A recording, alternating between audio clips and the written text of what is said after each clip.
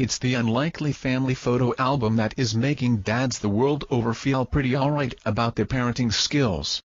What started as one goofy picture taken by a bleary-eyed first-time father poking fun at his own cluelessness spawned a series that became a viral sensation and has now been published as a coffee table book.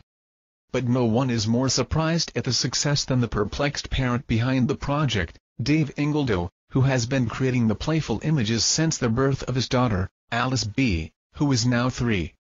I always sort of thought, because I have a dark sense of humor, that if the photos ever did go viral the responses would be more negative, the married man told People.